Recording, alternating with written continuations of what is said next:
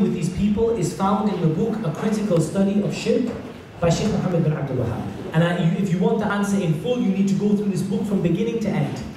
It's called A Critical Study of Shirk, and it's published by Al-Hidayah. But I'm going to give you the summary, the Zubda. Okay? The essence is this, guys. You know that the Quran doesn't contradict itself. Happy? No contradictions in the Quran. And you know that the Sunnah of the Prophet ﷺ does not contradict itself. Happy? It's only a revelation that is revealed.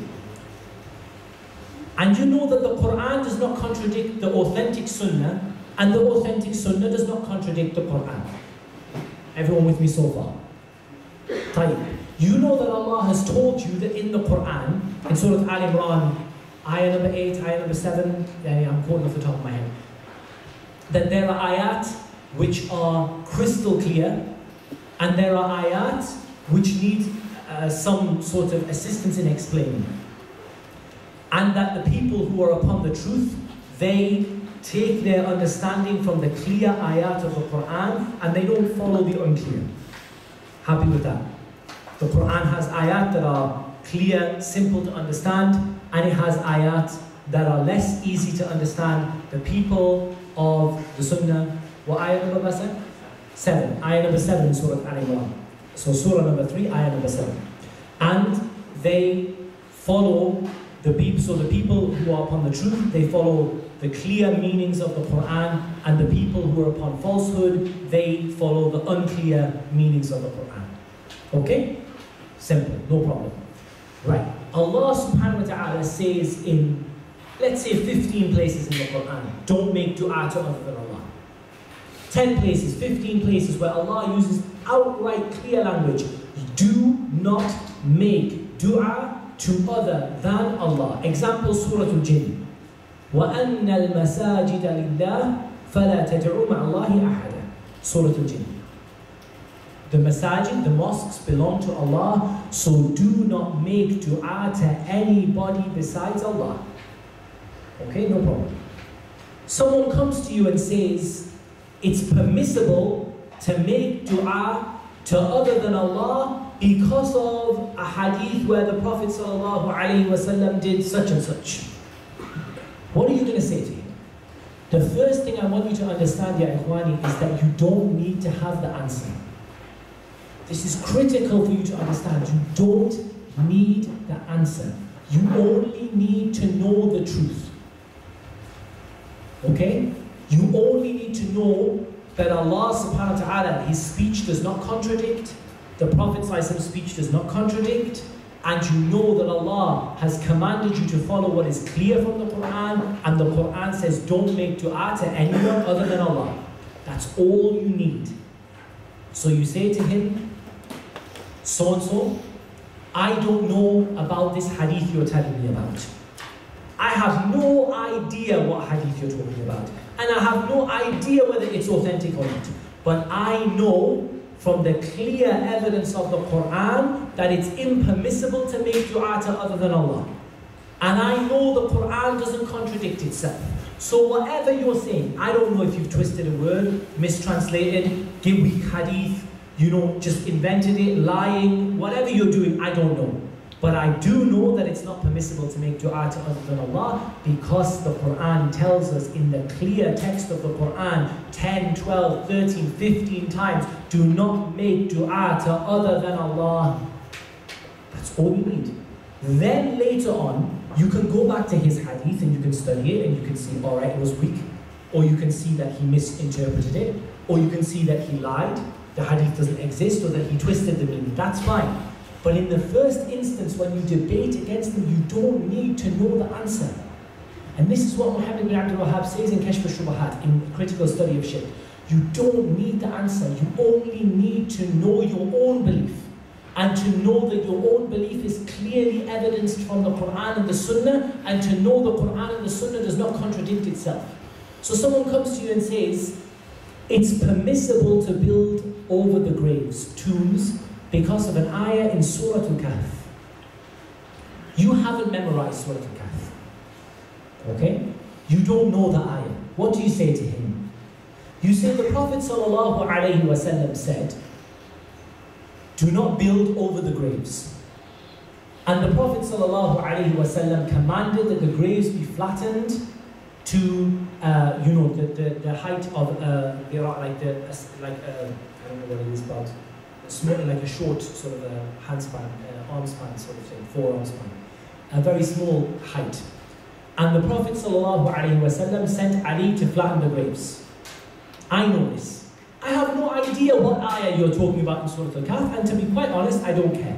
Because the Quran does not contradict itself, and the Sunnah does not contradict itself, and the Quran does not contradict the Sunnah, and the Quran and the Sunnah tell us not to build over the graves, so I don't know what you're talking about, but I'm certain, O enemy of Allah, that this is not the truth.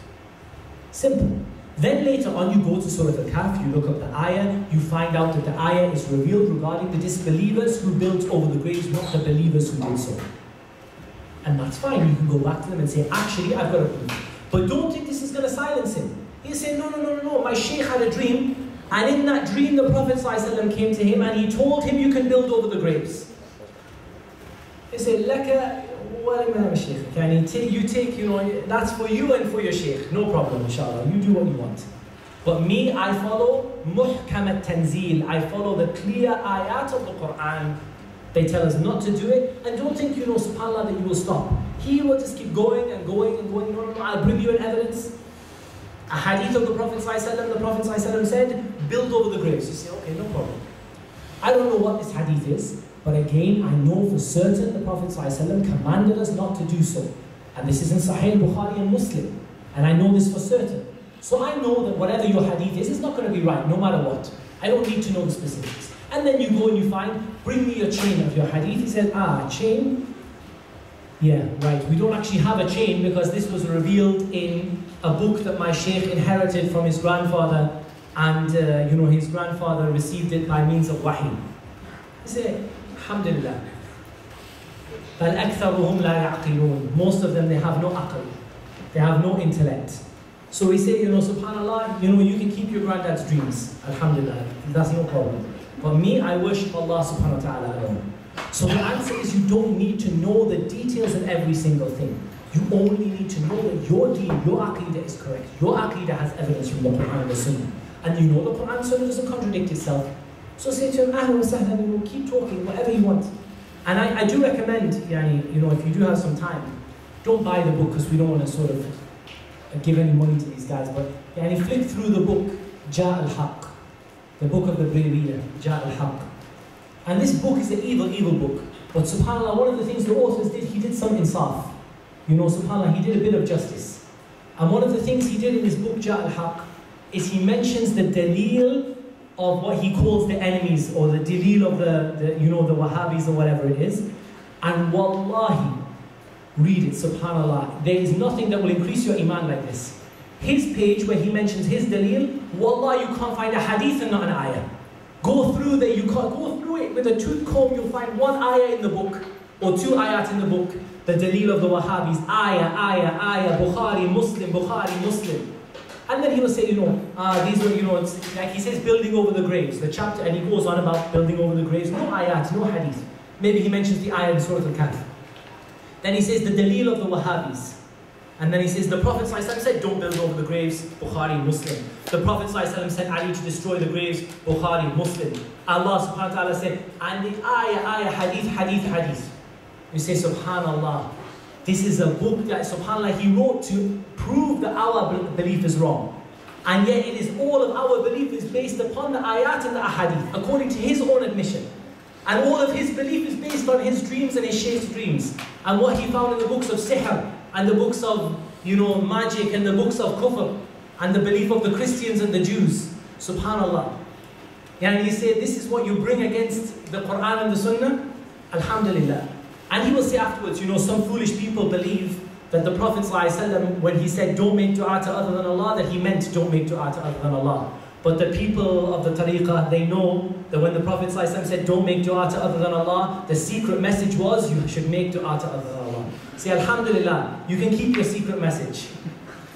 You and the people who follow you. لَكُمْ دِينُكُمْ وَلِيَ دِينِ. You have your religion and I have my religion. So the point is that you don't need to know the details of their belief. You can get those details later on. What you need is you need to know your belief and be certain that your belief is right. And if you go through a critical study of shirk, there is this, the Shaykh explains this in detail, and he goes through many of their arguments and he refutes them, alhamdulillah. First generally and then in detail, but it's worth inshallah reading. Right, very, very quickly because we are short on time. I said, well, we can always delay some to next week if we have to.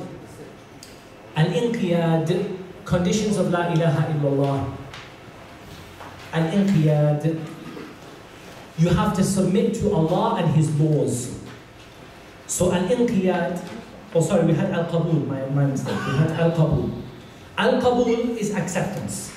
You know, we say qabul like when someone gets married and they say qabiltu qabul, you know, I've accepted. Qabul means acceptance. You have to accept what la ilaha illallah entails. You have to accept that la ilaha illallah means that you have to stop worshipping other than Allah and worship Allah alone. Indeed, when it was said to them, there is no deity, again, true deity, but Allah. This is just the Sahih International Translation. Were arrogant and were saying, are we to leave our gods for a mad poet? So in the ayah, we see that the people are not willing to accept what la ilaha illallah entails. So when it is said to them, la ilaha illallah, what do they reply? We're not going to leave our gods. So they understand la ilaha illallah. They don't have a problem with understanding it. They don't have a problem with their certainty. It's not that they doubt whether it's true or not. Their problem is that they're not willing to accept what la ilaha illallah entails. They're not willing to leave their gods. So that you must be willing to leave the worship of other than Allah and to worship Allah. Fine. Number 4, al-inqiyad, submission. You know, part of Islam is, what's the meaning of Islam? The meaning of Islam isn't peace, as it's mistranslated. The meaning of Islam is al-istislam, submission. So al-inqiyad, al-istislam, this is the meaning of Islam. So you submit to Allah and His laws. And the opposite is that you abandon Allah and His laws. So you're part of la ilaha illallah. Again, Allah says, and return in repentance to your Lord and submit to Him. So part of la ilaha illallah is you have to be willing to submit yourself to Allah. And that's similar to qabul in a way, but qabul is that you accept that la ilaha illallah means that you leave the gods, and submission is that you submit yourself to Allah and to the laws of Islam. You become a Muslim. That you don't just say, right, I know what la ilaha illallah means, I've stopped worshipping my gods, and I'm certain, but I'm not a Muslim. Part of, of this is al-inqiyad, al-istislam. You have to actually submit to Allah as the Muslim, for la ilaha illallah to be true. And that would seem, you may find Christians saying la ilaha illallah, you may find different sects saying la ilaha illallah. Their problem is they don't do inqiyad, so they haven't submitted to Allah in Islam. Number 5, as-sidq, truthfulness. And this is the opposite of lying.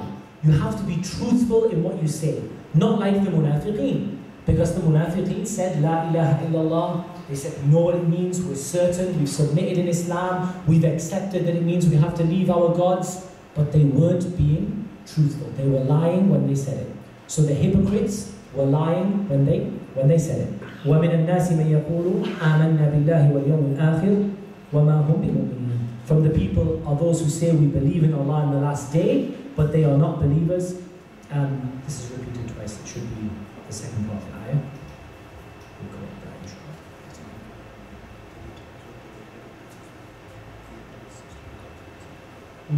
inshallah. Okay, on a piece of paper, the word hypocrite seems to be cut off, so you might need to fill in the word. Not like hypocrites. La ba's, inshallah, you can fill it in. Number 6, al-ikhlas. And al-ikhlas means you do your actions, your worship of Allah with the right intention. For Allah alone, not for your parents, not for anyone else. You don't say la ilaha illallah. And this is different to a sidq, because in a sidq, the person is lying about la ilaha illallah. When the ikhlas is the problem, the person's not lying, but they're not sincere. They don't really want it for the sake of Allah. It's not about worshipping Allah for His sake. It's about making mom and dad happy. It's about, fitting in with the community. That doesn't make you a Muslim until you are sincere for Allah alone. And they were not commanded except to worship Allah, being sincere to Him in the religion, inclining to truth, and to give the prayer, and to establish the prayer and give the zakah. And this is the correct religion. So sincere to Him in the religion. And the seventh is al-mahabba. Notice al-mahabba is spelled with a ta marbuta at the end. But in the poem, it's spelled with a ha. And that's what we call darurat al-shi'r. That you need to take the ta off in the poem for the poem to rhyme. The poem doesn't rhyme properly unless you take the ta off. So that's why if you look here, there's no dots above the ta, because it's what's called a poetic necessity. You have to take the ta off, whereas the proper way you write it is with the ta here, mahabba. And mahabba is love. And that is that you have to love Allah with the love that only He deserves. And again, Allah subhanahu wa ta'ala says, and from the people are those who take other than Allah as equals to Him. They love them as they love Allah, but those who believe are stronger in love for Allah. And again, Ibn al-Qayyim, he mentions the love of Allah, and he says love is of different types. There is the love of passion between a man and wife. There is the love of paternity between a father, or maternity between a father and a mother and their child. There is the love of the child to the parents. There's the love you have, the brotherly love, sisterly love. But the most complete love is the love of Allah subhanahu wa ta'ala. And it's not like the mutasawwifa say, the Sufis say ishq. They say ishq al-Nabi, and they say ishq Allah subhanahu wa ta'ala. Ishq is what is between husband and wife. Ishq is love that is with passion, and it leads you to insanity. You go crazy out of love. And this ishq is not how we describe Allah subhanahu wa ta'ala. Never describes His love or the love of the Prophet ﷺ with ishq. But He describes it with mahabba. And mahabba is the love that you have, the love that is for Allah subhanahu wa ta'ala, and the love that only Allah deserves. Type. What is worship?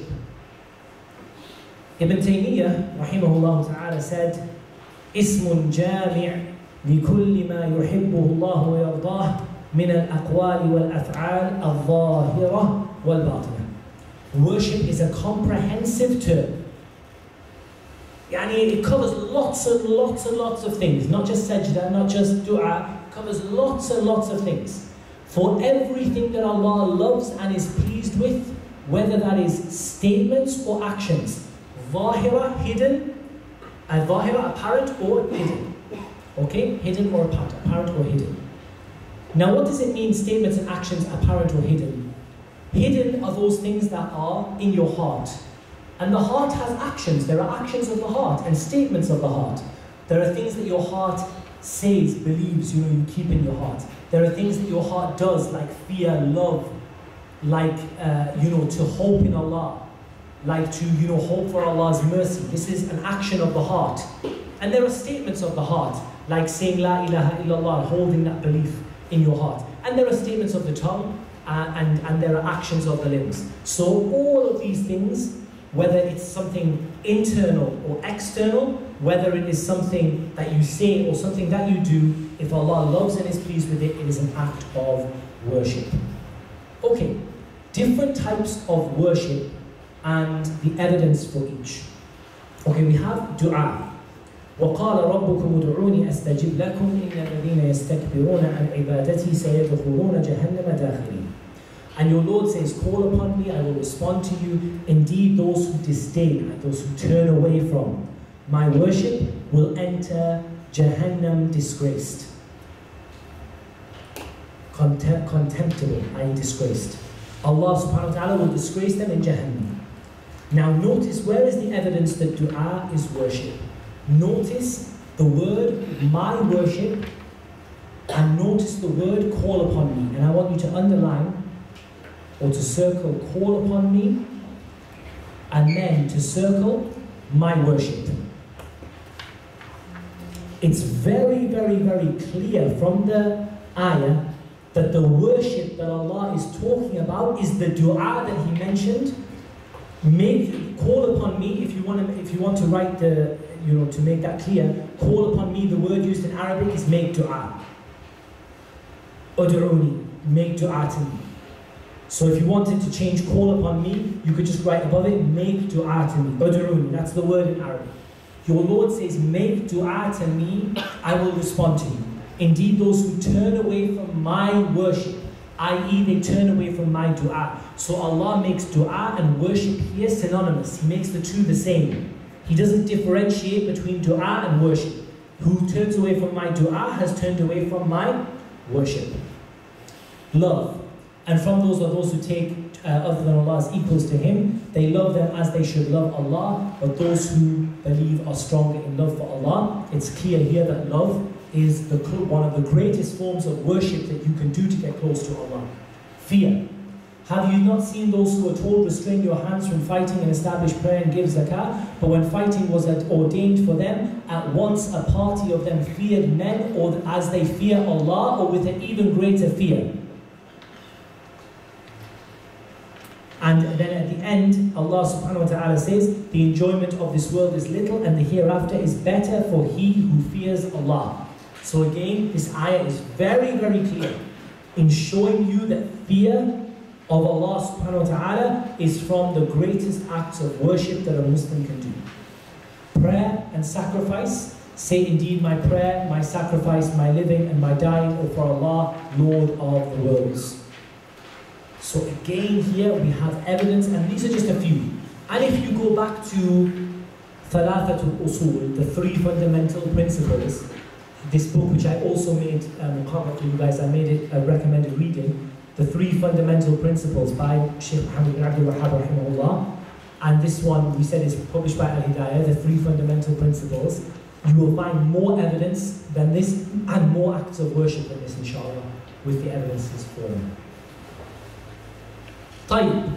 Now we come to join all this together and to sort of summarize what we've learned so far. We talked about the beliefs of Quraysh in the light of the meaning of La ilaha illallah and the impact of this on the Muslim world today. So we're just going to have a little discussion about this. The Muslim world today, and I think we're going to probably skip most of it because we need to get through this material very quickly.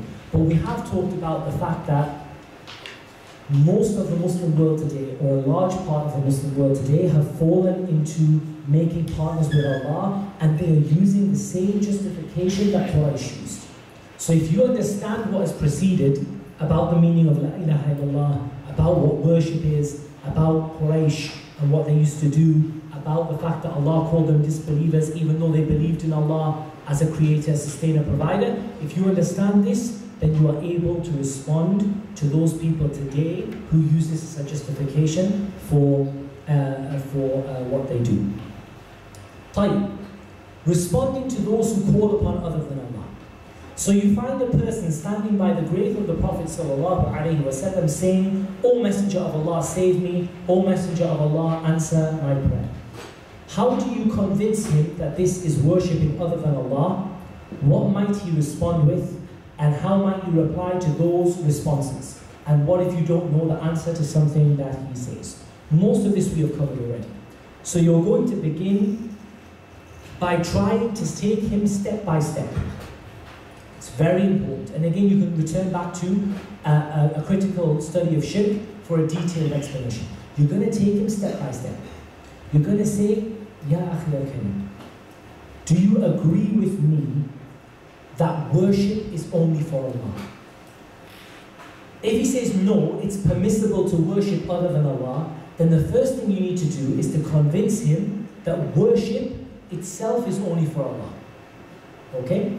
So let's say if he says, no, you can worship whoever you want, then this is someone who hasn't entered into Islam in the first place. So we can talk to him about worship, about La ilaha illallah, about the fact that you need to, about Quraysh and so on and so forth. But more likely, he's going to say, this person by the grave, I totally agree with you. Worship is only for Allah. What I'm doing is not worship. So the next thing you're going to say is, Ya akhi, do you agree with me that dua is the greatest form of worship? Or that dua is a major form of worship? So again, you're going to say, well, it depends. But no, yes or no, is dua worship or not worship? So again, if he says no, you're going to go through all of the dalil that dua is worship. And dua mukhul ibadah, that dua is the essence of ibadah, that Allah subhanahu wa ta'ala said, indeed those who turn away from my worship will enter Jahannam disgraced, and so on and so forth. So let's say he says now, do you agreed? Okay, you've agreed that that you have to worship Allah alone. And you've agreed that dua is worship. But I'm finding you standing here making dua to other than Allah. What's he likely to say? He's likely to come up with the argument that I'm not making dua to other than Allah. Yes, I agree with you that worship is only for Allah. Yes, I agree with you that dua is worship. But I'm not making dua to other than Allah. What I'm doing is, I'm using a wasila, a tawassul. I'm coming near to Allah by the Prophet sallallahu alaihi wasallam. You say, first of all, this statement, O Messenger of Allah, save me, doesn't sound very much like you're coming near to Allah. It sounds to me like you're asking the Prophet sallallahu alaihi wasallam. He said, no, that's not what I intend. My niyyah is, I'm asking the Prophet sallallahu alaihi wasallam to save me by asking Allah to save me. Say, okay, that's. So you talk to him then about the issue of tawassul and how Quraysh used to seek nearness to Allah subhanahu wa ta'ala by worshipping the idols, and about how Allah called them kadhibun, kaffar, liars and disbelievers, and so on and so forth. So you have again a method, and eventually, inshallah, if the person is sincere, then he will change, inshallah ta'ala, and if he is not sincere, then you have done your job of presenting the message. إِنَّمَا عَلَيْكَ الْبَلَاغُ الْمُبِينُ. What if you don't know the answer to something that he says? Again, we said, if he says no, it's tawassul, because there is a hadith of Ibn Umar, that Ibn Umar came to the grave of the Prophet ﷺ and said, O Messenger of Allah, save me. Say no problem. Again, what we said, we don't need to know the hadith. We know for certain it's going to be wrong, because we know that we know our own belief, and we know that it's firmly grounded, and we know the Quran doesn't contradict itself. So we say, Ya akhi, I know the Quran doesn't contradict itself. I know the Sunnah doesn't contradict itself. The Quran says, the Sunnah says, therefore this hadith of Ibn Umar, I will be careful and go and check it and actually make sure it's true. No, it's got to be true because my shaykh says that it's true. Then you can deal with the shaykh. Bit by bit. Don't get them in one conversation. Step by step. Worship, dua, then the issue of tawassul, then the issue of his shaykh, then the issue of dreams, or whatever it is, until he's forced to say, yes, I agree, or at least you've established the proof against him. Tayyib. We're going to have to go quickly. Tawheed. The reason I've delayed Tawheed to here and not mentioned it in the introduction is I wanted to mention Tawheed after we had talked about La ilaha illallah, so that people are not blinded by the word Tawheed. Because sometimes you might have someone who's been listening to these guys and the word Tawheed itself is a problem for them. And they come and they're like, no, I can't accept it. Like this word Tawheed, no way. Tawheed, this is the belief of the Wahhabi, this is the Wahhabi belief, this is the evil belief, this is the shaitan, this is Iblis. And the word Tawheed stops them from understanding. You don't need to use the word Tawheed. But we're going to define the word Tawheed now after La ilaha illallah. Nobody's going to fight you if you say, Ya akhi, let me talk to you about La ilaha illallah.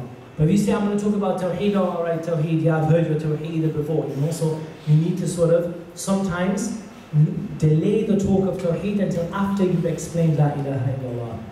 So linguistically, Tawheed is a verbal noun from the verb wahada yuwahidu, meaning to unify or to declare something to be one or to make something one. Islamically, Tawheed is to affirm the oneness of Allah in His Lordship, which we call Tawheed al-Rububiyyah. We also call it Tawheed al-Ma'rifati wal-Ithbat, and we also call it at-Tawheed al-Ilmi. There are lots of names, I picked 3 for you. We call it Tawheed al-Rububiyyah. Rububiyyah comes from the word Rabb. The Tawheed that Allah is the only Rabb. The Tawheed that Allah is the only Rabb. That's what Rububiyyah means, that Allah is the only Rabb. Okay? We also call it Tawheed al-Ma'rifati wal-Ithbat. The Tawheed of knowledge and affirmation. Why? Because this type of affirming that Allah is the only Rabb, this is all about what you know about Allah and what you believe about Allah. It's not about what you do. It's got none of your actions in it. It's not about your prayer, it's not about your dua. It's about believing that Allah Azza wa Jal is the only one who has the attributes of lordship. The only Lord, the only sustainer, provider, creator, the only one who brings life and causes death. So you're talking about that Allah is the only Lord. And that's why it's called Tawheed al-Ma'rifati wal-Ithbat. The Tawheed of knowledge and affirmation. Because it's all about knowing Allah and affirming that Allah is the only one who has these characteristics. Okay? It's also called At-Tawheed al-Ilmi, knowledge Tawheed, or knowledge-based Tawheed.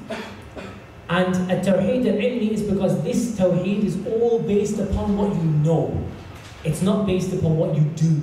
It's based upon what you know. And this is the Tawheed that is referred to in the statement of Allah Azza wa Jalla. الله الذي خلق سبع سماوات ومن الأرض مثلهن يتدبر الأمر بينهن لتعلموا أن الله على كل شيء قدير وأن الله قد أحاط بكل شيء علما. That Allah who created the 7 heavens and from the earth 7 earths, He controls the affair, the matters that happen within them, so that you may know that Allah is able to do all things, and you may know that Allah has surrounded everything with His knowledge. This is all to do with At-Tawheed al-Ilmi, so that you know, al-Ilm, so that you know. Okay? So this is the ayah that Allah who created the 7 heavens and from the earths like them, that He controls the affair between them, so that you may know that Allah is able to do all things. The next meaning of, or the next part of Tawheed is the worship of Allah subhanahu wa ta'ala, and this is called Tawheed al-Uluhiyyah. And the word Uluhiyyah comes from the word Ilah. We did the word Ilah before, yeah? The word Ilah, Uluhiyyah, comes from the word Ilah.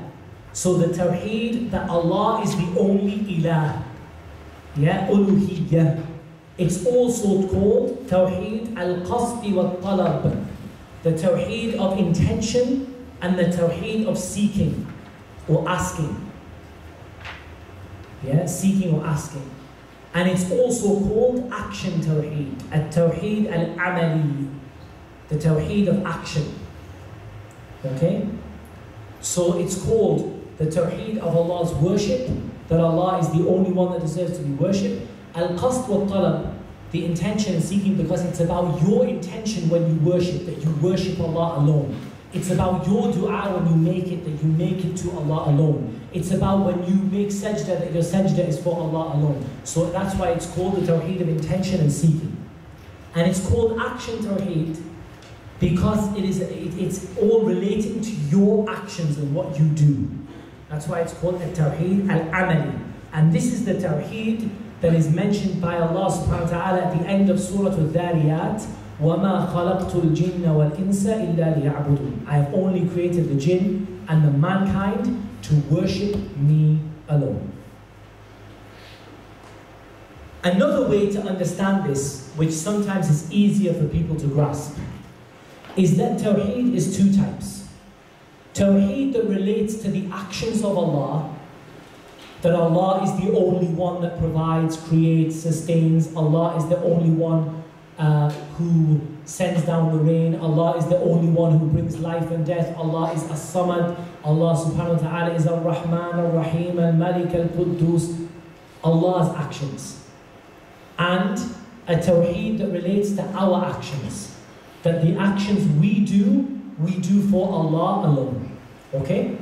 So have we understood this? That you can either class Tawheed into 3, or you can class Tawheed into 2. Okay? Now there's 2 points that I want to make that are not in the notes, that I want to make here, and I'll try and make some space for them in the notes as well, for next time. 2 points that I want you to make.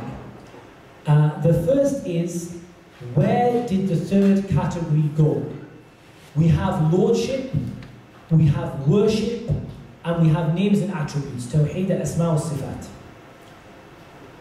It's actually mentioned, I have mentioned it in the notes, I mentioned it here, But Tawheed al-Asma wa-Sifat, the Tawheed of Allah's names and attributes, that Allah is the only one who has those names and attributes, that is part of Lordship. Okay? So that is part of Lordship. So if you look at Tawheed as two types, then you're looking at it as Lordship and Worship. If you look at Tawheed as three types, you can separate the names and attributes from Lordship. It's entirely up to you. Makes no difference at all. Whether you divide it into three or whether you divide it into two, it makes no difference at all. Because names and attributes are a part of Lordship. Okay, someone says, Muhammad, why or why? Then did you mention names and attributes separate? Why didn't you just say Lordship and Worship? That's because some of the scholars of Islam divided Tawheed into three things: Allah's Lordship, Worship and names, and some divided it into Lordship and Worship. Okay? And the reason they mentioned the names is the names and attributes became very important later on when people started to deviate and be misguided in the names and attributes. So the ulama, to be clear, the scholars of Islam, they emphasized this by making a third category, because those people said, those people who are misguided in Allah's names and attributes, they said, we are people of Tawheed. The scholars said, no, you're not people of Tawheed. They said, yes, we are, because we believe in Allah's Lordship and Worship. They said, yeah, but you don't believe in His names and attributes. They said, yeah, but that's not included. So what they did is, to make it clear, they made a third category called names and attributes, which is, if you think of it, you can think of it as part of Lordship, or you can think of it as three separate categories. Doesn't make any difference. But broadly, you can summarize it in Allah's actions, which is His Lordship and His names and His attributes, and our actions towards Him, which is the worship. Tayyib. The point I want to make here is, and I'll just briefly make a note of it, we just ask ourselves a question: what were the prophets sent for? Or which Tawheed? Let's make it more clear. Which Tawheed were the prophets sent for? That's one point. And the second question we're going to ask ourselves is, what is the relationship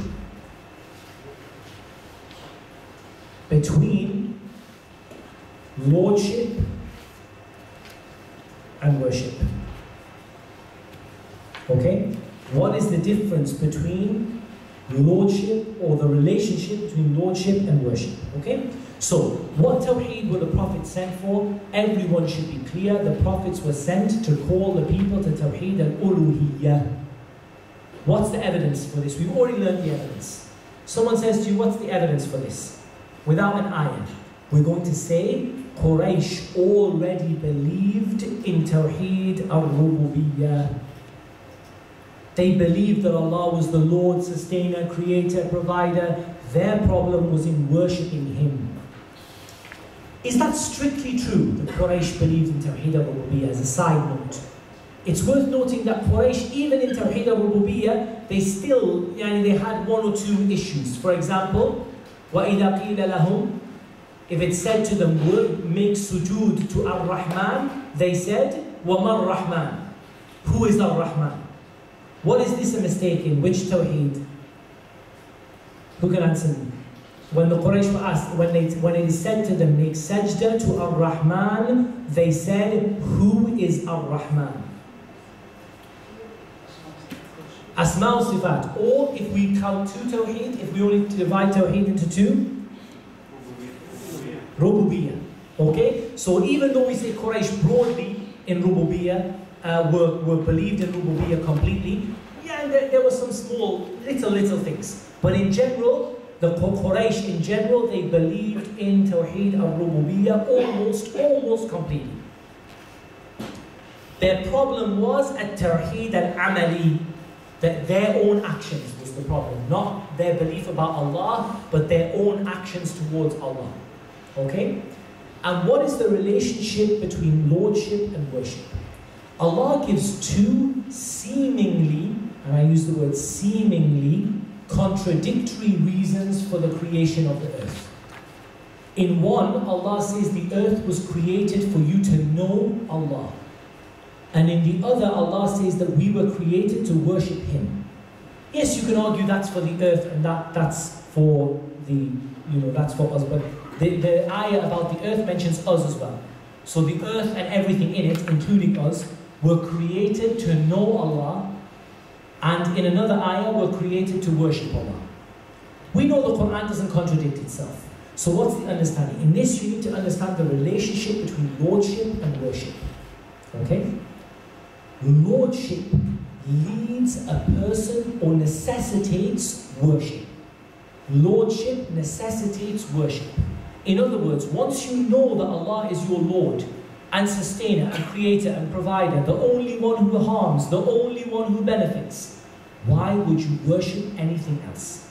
So lordship leads you or compels you or forces you to worship.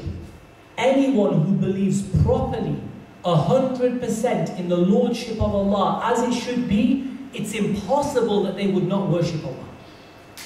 And this is why we say Quraysh's belief in lordship can't have been 100% right. Because if your belief in lordship is 100% right, why would you worship anything else?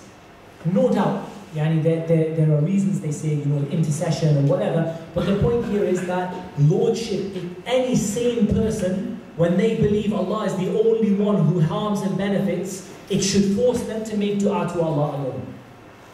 Okay, because you accept that everything other than Allah can't help you or benefit. So these two ayat are the same. It's as though Allah is saying, I created you to know me and so to worship me. And when you worship Allah based on your knowledge of Him. Because you can't worship Allah until you know Him. You can't worship Allah until you know Him. So, by worshipping Allah, it necessitates you have to know Allah. Because you can't worship what you don't know. So what are you worshipping? I have no idea what I'm worshipping. No, it doesn't. When you ask someone, what are you worshipping? This is my idol, this is my tree, this is my... What are you worshipping? I don't know. No, you have to know what it is that you worship. So if somebody says that they are worshipping Allah, that worship has to be based upon knowing Allah. Again, there are people who worship Allah, they don't know Him properly, and that's a flaw in their belief. But in general, worshipping Allah should be based upon knowing Him and His Lordship, and the Lordship of Allah should compel you to worship Him. So the two are linked together, and we only separate between them, first of all because the Quran does, and secondly because we separate between them to show that there are people who claim to be people of Tawheed, but in reality they are people who are not fulfilling Tawheed in all of its different types. Okay? And that's why we separate. Someone asked the question last week, what is our Aqidah is based upon Tawheed. And they said, what is the relationship between Aqidah and Tawheed? Our Aqidah is based upon Tawheed. And everything in Islam comes back to Tawheed. Happy? Aqidah is based upon Tawheed, and everything in Islam comes back to Tawheed. Therefore, it is true to say that our Aqidah is Tawheed. However, Aqidah is technically a larger topic than just the issue of worshipping Allah alone.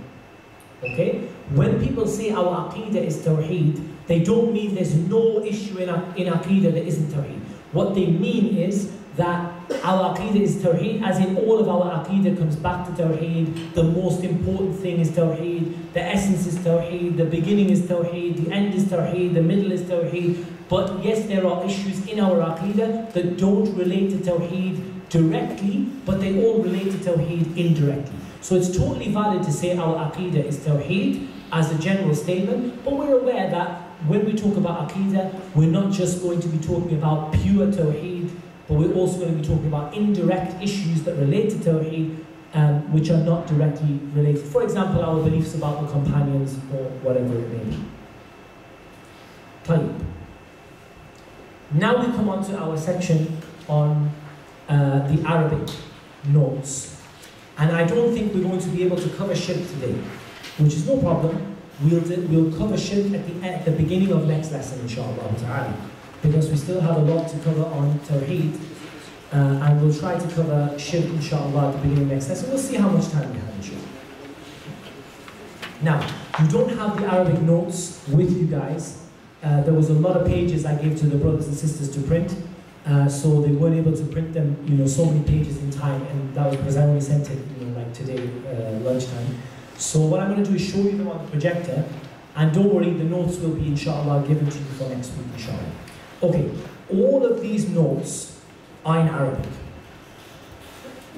Okay? And I did that for a reason.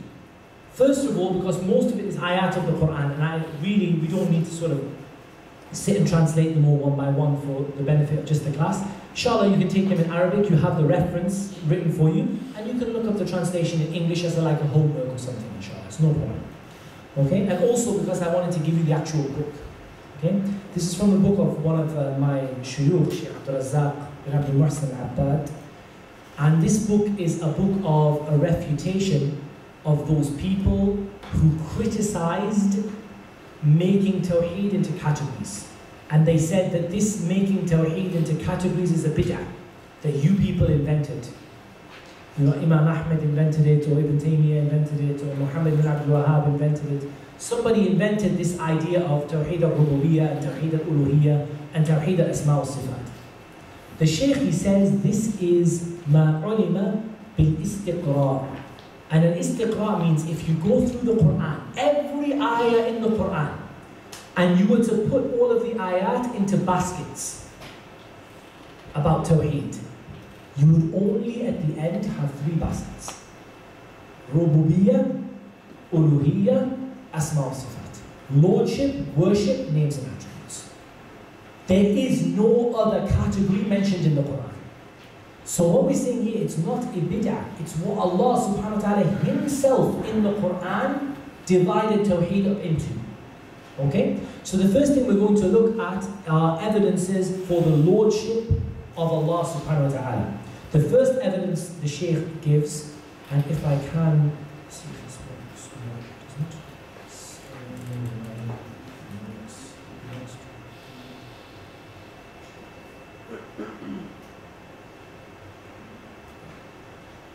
Okay, the first thing I want you guys to look at is this.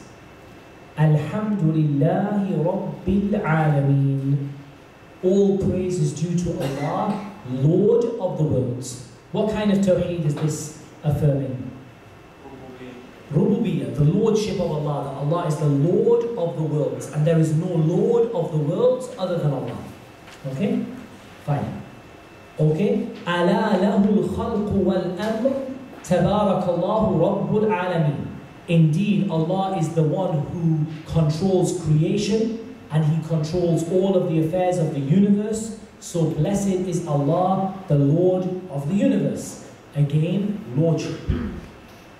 Again, قُلْ مَنْ رَبُّ السَّمَاوَاتِ وَالْأَرْضِ قُلِ اللَّهِ. Say to them, who is the Lord of the heavens and the earth? Say Allah. قل لمن الأرض ومن فيها إن كنتم تعلمون سيقولون لله قل أفلا تذكرون قل من رب السماوات السبع ورب العرش العظيم سيقولون لله قل أفلا تتقون قل من بيده ملكوت كل شيء وهو يجير ولا يجار عليه إن كنتم تعلمون سيقولون لله قل فأنا تسحرون. Say to whom belongs the earth and everything that is in it, if you know. They will say all of them belong to Allah. Say then, will you not remember? They say, who is the Lord of the 7 heavens and the Lord of the great throne? They will say, these 7 heavens and the great throne belongs to Allah. Say, will you not fear Him? Say, who controls the dominion of every single thing? And He is the one who protects you, and nobody protects you against Him, if you do know. They will say, Allah. Say, then why are you tusharun? It's like, why are you bewitched? Or why are you deluded in this way? And Allah subhanahu wa ta'ala says, ذَلِكُمُ اللَّهُ رَبُّكُمْ فَتَبَارَكَ اللَّهُ رَبُّ الْعَالَمِينَ. This is Allah your Lord, blessed is your Lord, the Lord of the universe. And Allah subhanahu wa ta'ala says, Allahu khaliqu kulli shay, wa huwa ala kulli shay'in wakil. Allah is the creator of everything, and He is a wakil over everything, and that He is appointed to, responsible, or trustee over everything. And there are many, many, many other ayat. You can see that these ayat, they are very clearly talking about Tawheed al-Rububiyyah. Not talking about anything else so far. Just Tawheed al-Rububiyyah on their own. So that's one kind of Tawheed. Now we come to some more ayat. Allah subhanahu wa ta'ala says, Alhamdulillah. Okay? Allah, the word Allah, what does it mean? Allah subhanahu wa ta'ala is the one who is worshipped, and no one is worshipped but Him. Iyaka na'budu wa iyaka nasta'in. You alone we worship, and you alone we ask for help. So Iyaka na'budu wa iyaka nasta'in. This is worship of Allah. Our worship of Allah alone, and not worship anyone but Him. So this goes into Tawheed al-Uluhi, Tawheed al-Amali.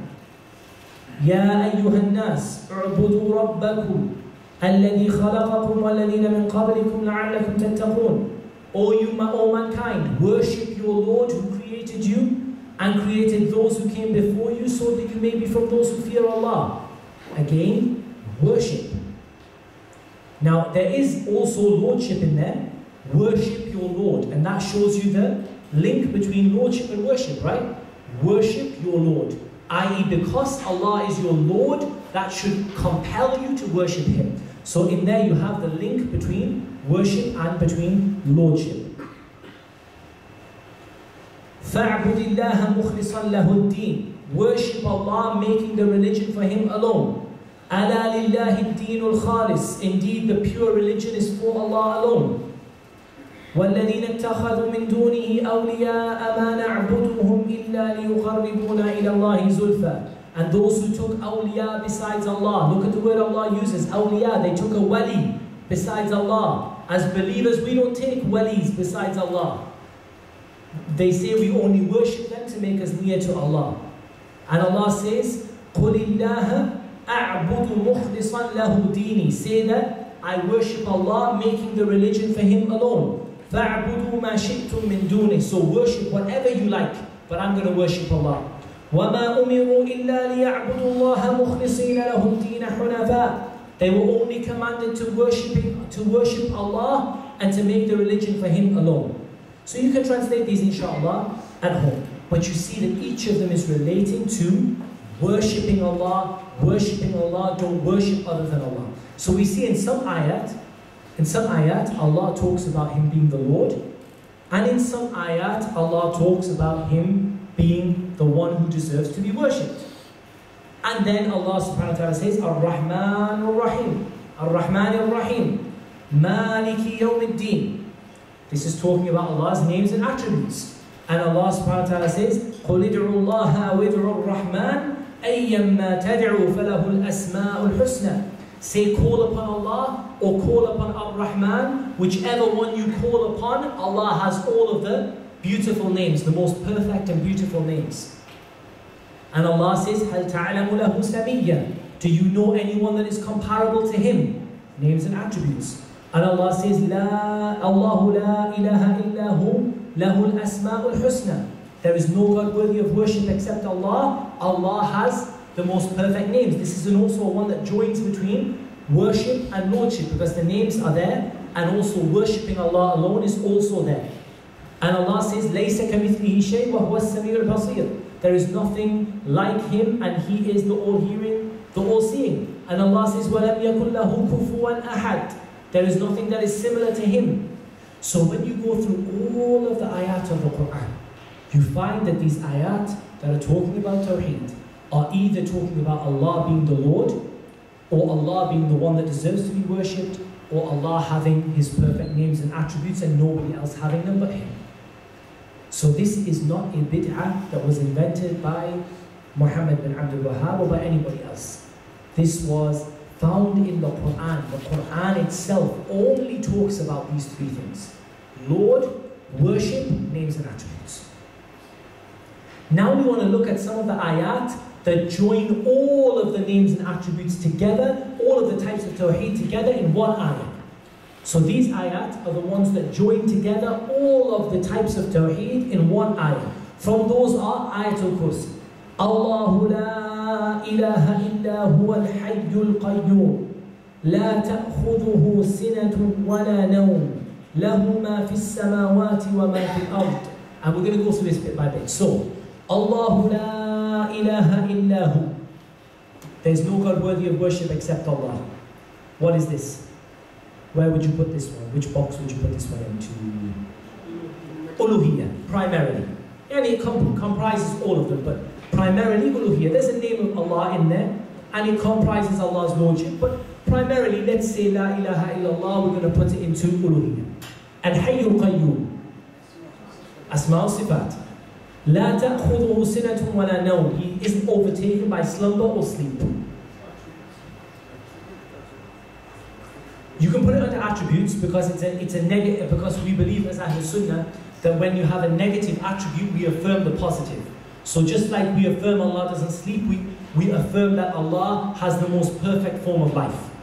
You can also put it under rububiyyah, in essence that it's part of the lordship of Allah, that He doesn't slumber or sleep.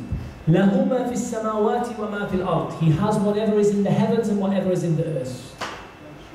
Lordship. مَنْ ذَا الَّذِي يَشْفَعُ عِنْدَهُ إِلَّا بِإِذْنِهِ. Who is it that can intercede with Him except with His permission?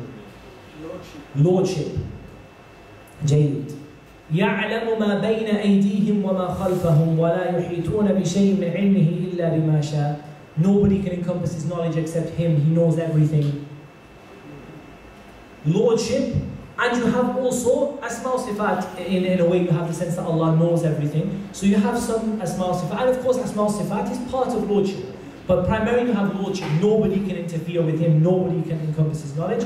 وَسِعَ كُرْسِيُّهُ السَّمَاوَاتِ وَالْأَرْضِ وَلَا يَؤُودُهُ حِفْظُهُمَا. His throne encompasses the heavens and the earth, and it's not hard for Him to protect them or to guard them. Then again, you've got the lordship of Allah subhanahu wa ta'ala, that Allah is the Lord, He guards over the heavens and the earth, and that Allah subhanahu wa ta'ala is the Lord of the mighty throne. وَهُوَ الْعَلِيُّ الْعَظِيمُ. وَهُوَ الْعَلِيُّ الْعَظِيمُ. Asma' Sifat. Okay? So you see, Ayatul Kursi is just one giant big lump of Tawheed. From beginning to end. The greatest ayah in the book of Allah Azza wa Jalla. And it is Tawheed from beginning to end. All of the different types of Tawheed are found within it. Let's go through to another ayah.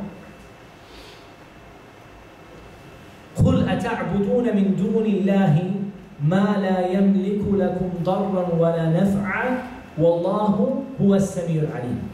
Say, do you worship besides Allah that which does not have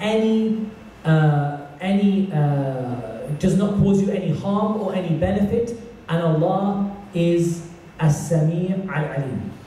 So again here, do you worship besides Allah? We're talking about worship. That which does not benefit you or harm you is the Lord, the belief, the Lordship. The benefit and harm is only from Allah. وَهُوَ السَّمِيعُ الْعَلِيمُ, names and attributes. Okay? Then you have the statement of Allah subhanahu wa ta'ala. ذَلِكُمُ اللَّهُ رَبُّكُمْ لَا إِلَهَ إِلَّا هُوَ خَالِقُ كُلِّ شَيْءٍ فَاعْبُدُوهُ وَهُوَ عَلَى كُلِّ شَيْءٍ وَكِيلٌ لَا تُدْرِكُهُ الْأَبْصَارُ وَهُوَ يُدْرِكُ الْأَبْصَارَ وَهُوَ اللَّطِيفُ الْخَبِيرُ.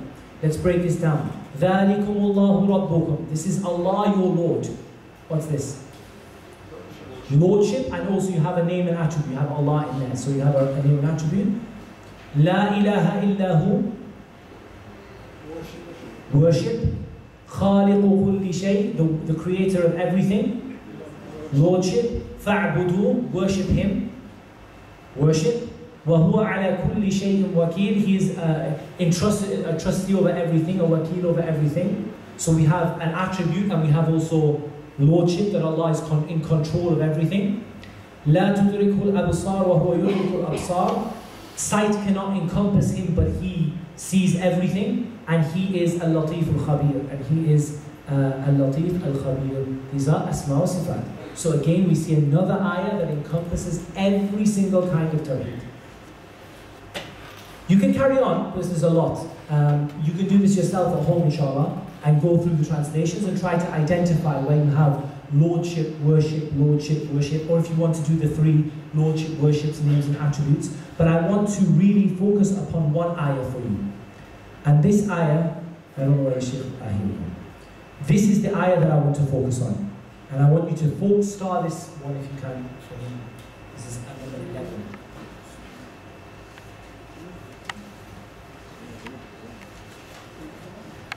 Number 11, we want this one started, right? This is very important. So if you make a note of this for your own notes when you get the Arabic, number 11.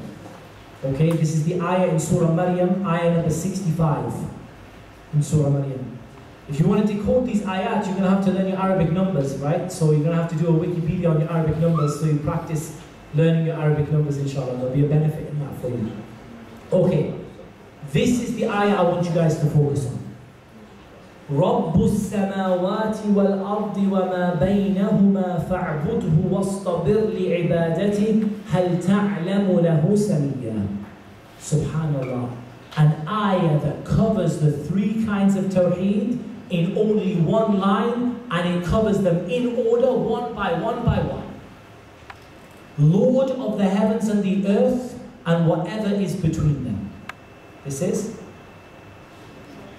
lordship. فَاعْبُدْهُ وَاسْطَبِرْ لِعِبَادَتِهِ. So worship him and remain patient in his worship. This is worship. هَلْ تَعْلَمُ لَهُ سَمِيًّا. Do you know anyone who has his names and attributes? Do you know anyone who is like him? This is Asma wa Sifat. Yes, salam. MashaAllah, tabarakallah. We have an ayah. We have many ayat. But this ayah is short and easy to remember. Maryam 65. And Surah Maryam is the 19th Surah of the Quran. So 1965. Everything you need. Lord of the heavens and the earth, whatever is between them, worship him, remain patient in his worship. Do you know anything that is like him? You have lordship, worship, names and attributes. And then the people say to us that this was invented by some of your scholars. Subhanallah. So this is one of the clear answers to their claims. We're out of time now, inshallah ta'ala. We're going to go to questions. So next week what we have to do is a couple of things. One of the things we want to do is to talk about the word Tawheed in the Sunnah. Because one of the things people will say is, this word Tawheed hasn't got any basis in the Sunnah. Okay, so let's just make a little note here. The word Tawheed in the Sunnah. We shouldn't have a problem with the word Tawheed, because the word Tawheed is a term anyway.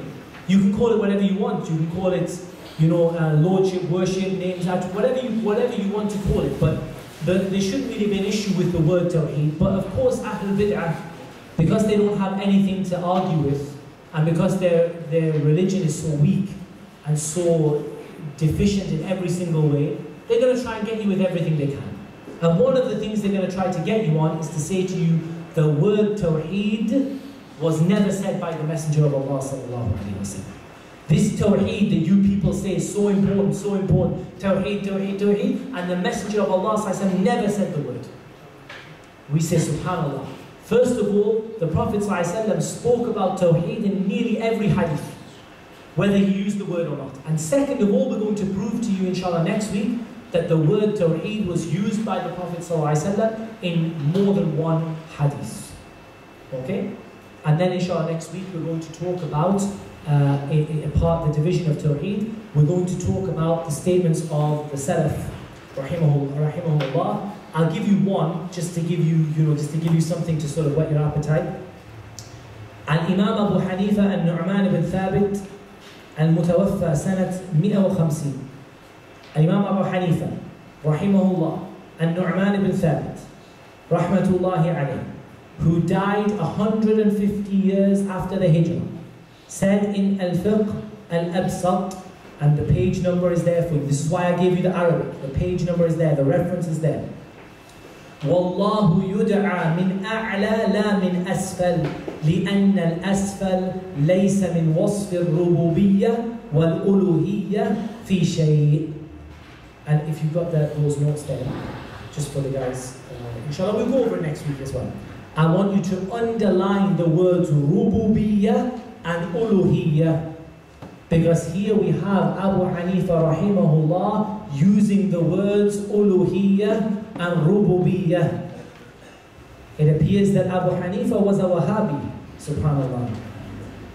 He's using the words Uluhiyyah and Rububiyyah. He says, Allah is called upon fil a'la. Allah is called upon above. Allah is above the heavens. Notice he didn't say Allah is in every place. Allah is called up, not below. Because anything which is on this earth has no aspect of rububiyyah, nor does it have any aspect of uluhiyyah. So here we have Abu Hanifa affirming Tawheed al-Rububiyyah and Tawheed al-Uluhiyyah. And Abu Hanifa died 150 years after the Hijrah, rahimahullah ta'ala. So he affirms that Allah is above the seven heavens, and he says that is because being above is an attribute of Tawheed al-Rububiyyah, and it is an attribute of Tawheed al-Uluhiyyah. Of course, just to give you a heads up, if you show this to some of the people of Bid'ah, they will simply say, this is not from Abu Hanifa, this book is invented. It's not his book. You'll say to them, what dalil do you have that this book is not his book? They'll say, because he says that Allah is above the heavens, and Abu Hanifa would never say that. So this is their dalil that this is not Abu Hanifa's book, despite finding the book attributed to Abu Hanifa by his students, and finding the book with manuscript written, they will still say that it's not his book, because they will say, how can it be his book when he talks about Rububiyyah and Uluhiyyah? Subhanallah. And alhamdulillah, whoever Allah blinds, you can't make him see. So that's just an example of what we're going to do next week. We're going to go through 15 or so individuals from the pious predecessors who affirmed Tawheed al-Uluhiyyah or Rububiyyah or Asma wa Sifat as it was, and they were not people who lived in the very early ages of Islam. So inshallah we're proving that this division of Tawheed was not something invented by Muhammad bin Abdul Wahhab rahimahullah, nor by anybody else, but it's something found in the Quran and found in the speech of the companions and the speech of the Salaf as-Salih rahimahullah. Okay, we've got a couple of questions, written ones. I'll deal with those first.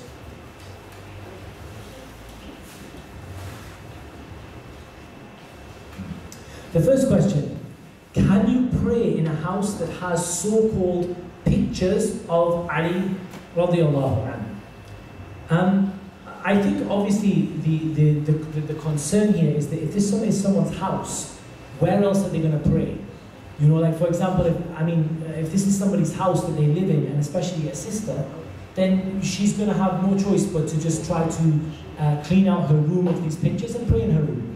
And what Allah has made absolutely haram is to pray in a house that was built for the worship of Ali. Not a house that happens to have the pictures in. If the house happens to have the pictures in, your salah in it is valid. And even though it's best not to pray there if you can avoid it if you have somewhere else, but your prayer is valid there. Your prayer is not valid in a place where your prayer is not supposed to be offered. And we'll say not supposed to be offered in a place where it was built for the purpose of shirk. Because Allah subhanahu wa ta'ala says, لا تقم فيه أبدا لمسجد أسس على التقوى من أول يوم أحق أن تقوم فيه. In Surah At-Tawbah, Allah subhanahu wa ta'ala says, do not ever stand in it. A masjid that is built upon the fear of Allah is more deserving for you to stand in. So this ayah is a fundamental principle in the impermissibility of praying in a masjid that is built for shirk. As for a masjid that just happens to be run by a particular group, it wasn't built for the purpose of worshipping other than Allah, then you can pray in it, inshallah, if you need to. Even if it's better not to, but you can pray in it if you need to. But a masjid that was built for the sole purpose of calling people to worship other than Allah, this is the masjid that you are not allowed to pray.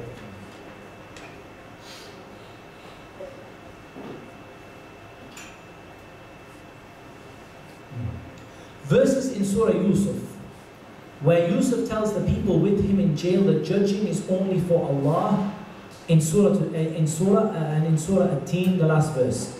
Couldn't this be classed as a separate verse? This is what we call Tawheed al-Hakimiyyah. And this is a classification which is batil khabith, as Ali radiallahu anhu said. And if you want the dalil that this hadith, that this classification is not allowed in Islam, we have to only to look at the statement of Ali radiallahu anhu. Kalimatu haqqin urida biha batil. Some people came to Ali radiallahu anhu and they said to Ali, "O Ali, judging is only for Allah." What were they intending by this? They were intending to make takfir of Ali, to declare Ali a kafir because he agreed to make a peace treaty with Muawiyah. And because he agreed to make a treaty with Muawiyah, they said judging is only for Allah, and you have judged in a way which is not in accordance to what Allah has commanded you, and Muawiyah has judged in a way that was not in accordance with what Allah has commanded you, and so you are a kafir and Muawiyah is a kafir. And Ali turned to them and he said, what you have said is true, and what you want by it is falsehood. So Ali said, what you have said is true. So what is said is true. Allah is the only one who has the right to legislate. But making it a separate category for the purpose of declaring people out of Islam, and that's the purpose of the categories of Tawheed. Why do we just separate Rububiyyah and Uluhiyyah? Why don't we just say Tawheed? Because then we can say, you don't follow Uluhiyyah, therefore you're not a Muslim. That's the purpose of it. So the purpose of making a fourth category is in order to say to people, you're not a Muslim because you don't rule by what Allah has revealed. We say to them exactly what Ali radiallahu anhu said, Kalimatu haqqin urida biha batil. This is a truthful thing you have said.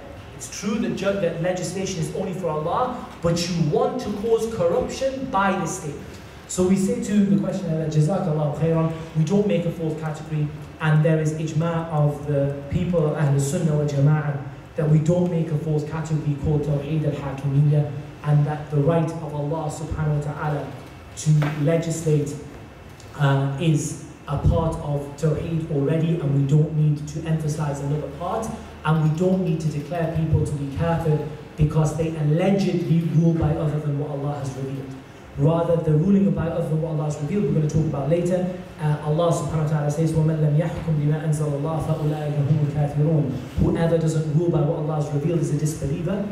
Then it is, as Ibn Abbas said, كُفْرٌ دُونَ كُفْرٌ. It is disbelief, but it doesn't make them a disbeliever. It is kufr which is less than the kufr that takes you outside of Islam. And this is an issue which people use to misguide the people a lot. So be careful of it. If you hear somebody declaring the rulers to be kuffar because he says, وَمَنْ لَمْ يَحْكُمْ بِمَا أَنزَلَ اللَّهُ فَأُولَٰئِكَ هُمُ الْكَافِرُونَ, say to him, Ya akhi al-Kareem, you have just made takfir upon yourself. Say to him this. If you hear someone say, whoever doesn't rule by what Allah has revealed, it is those who are the disbelievers, and he uses this to make takfir of someone, say, Ya akhi jazakallah khair, you have just declared yourself a kafir. Shukran lak. How have you declared yourself a kafir? Because you have not ruled by what Allah revealed by applying this ayah to these people. And this ayah is general. And the ruling of tafsir is a general ayah, is to be applied to everybody. Why do you apply this ayah to the ruler? Why don't you apply it to yourself? So the brother who shaves his beard, kafir, because he has ruled by other than what Allah has revealed. And the person who, when their children come to them and say, oh daddy, she did this, she did that, and you give favor to one, kafir. Khalas, you've left Islam. Chop off his head. Because you've just ruled by other than what Allah has revealed. So the point is that this ayah, if you take it like this, there would not be a Muslim left, wallahi, on the face of the earth. And by making this ayah like this, and by making takfir of people based on this ayah, the very person themselves has ruled by other than what Allah has revealed. So they themselves are guilty of kufr as much as the person who they are accusing is guilty of kufr. So we say, yes, a person who rules by other than Allah has revealed is guilty of kufr, but like Ibn Abbas said, it is a kufr that does not take you outside of Islam. with conditions, unless they declare ruling what Allah has been ruling by other than the Sharia to be halal. Anyone who says it's halal to rule by British law, it's halal to rule by democracy, it's halal, they're kafir murtad. You don't, and this ayah can be applied to them. But as for the person who is judging between his two kids and he gives one an extra sweet to the other, he's not kafir. And even though he has ruled by other than what Allah Azza wa Jalla has revealed. And as for applying this to political situations and countries instead of individuals, there's no dalil for this in the ayah. Because the ayah is general, wa man. And the word man is general for every single man, woman and child. Every child above puberty. Whoever doesn't rule by what Allah has revealed, فَأُولَٰئِكَ هُمُ الْكَافِرُونَ. They are the disbelievers. So inshallah we take the ayat according to the tafsir of the Salaf al-Salih rahimahumullah, and we don't make a fourth category called Tawheed al-Hakimiyyah. Jazakumullahu khairan wa barakallahu feekum.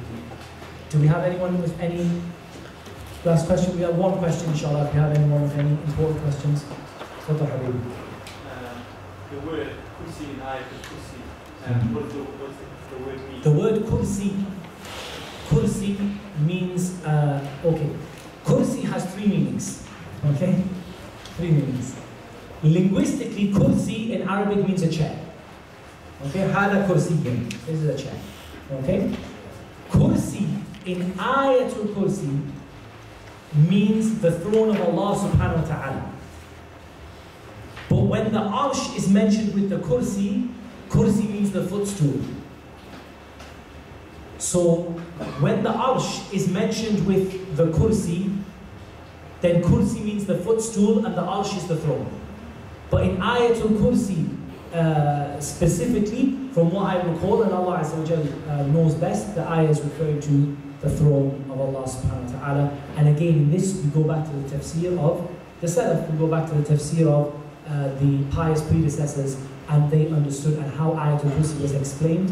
And even though the kursi is the footstool, then in this ayah the kursi is the throne, and the kursi can be used for a throne or a footstool, inshallah, in Arabic, and generally kursi means a chair. Okay, does that make sense? Okay, Allahu A'lam. Last question.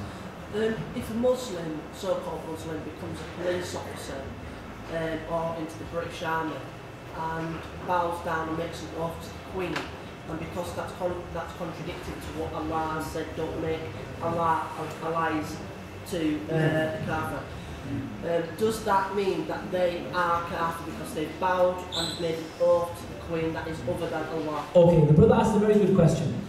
And he said that somebody who makes an oath to the Queen and agrees to join the police force or the army, are they kafir? Okay, in this, inshallah, we're going to answer, let me just check, because I'm sure I included it in the course materials, Jadid. We're going to answer it when we talk about shirk and kufr here. So, beginning of next lesson, inshallah, we're going to talk about exactly this issue. Not everyone who commits an act of kufr is a kafir. There are conditions and impediments, including knowledge, ignorance, intention, error, freedom of choice, compulsion, clarity, and confusion. Okay? So we're going to talk about these things. Broadly, I'll give you a quick answer. If he believes it's permissible to do this, he's kafir. In the sense, if he believes it's permissible to, and he says it's perfectly fine for me to, not the police, I'm talking about in general, like he makes an oath to support the disbelievers, and he says there's nothing wrong with me, there's nothing wrong with me fighting against Muslims, there's nothing wrong, it's completely halal, he's kafir. But if he does so for other reasons, worldly reasons, or mistakes, or confusion, or he doesn't know, or he doesn't think that's true, then he's not kafir. And we're going to talk about this through the issues of knowledge, ignorance, intention, and error, freedom of choice and compulsion. Last one. Some sects deliberately pretend they are Ahlul Sunnah wal Jama'ah. How do we deal with such people in terms of a class setting where they cause fitna in class? Every sect claims to be Ahlul Sunnah wal Jama'ah. Every sect claims to be Ahlul Sunnah. There is no sect who says, we are not Ahlul Sunnah, maybe the Shia. But in general, Ahlul Sunnah is a beautiful name, so everybody wants it.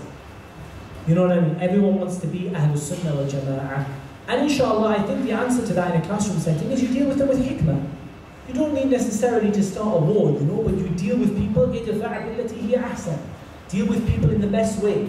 Explain to them, try to clarify, try to guide people, because guiding people is better than cutting them off. If you can guide the person, then this is a blessing from Allah subhanahu wa ta'ala. And if they're causing fitna, then the main thing is you explain the truth. إِنَّمَا عَلَيْكَ الْبَلَاغُ الْمُبِينُ. You have to only deliver the truth. طيب. That's all we have time for, inshallah. جزاكم الله خيرا بارك الله فيكم. سبحانك اللهم وبحمدك أشهد أن لا إله إلا أنت أستغفرك وأتوب إليك. السلام عليكم ورحمة الله وبركاته.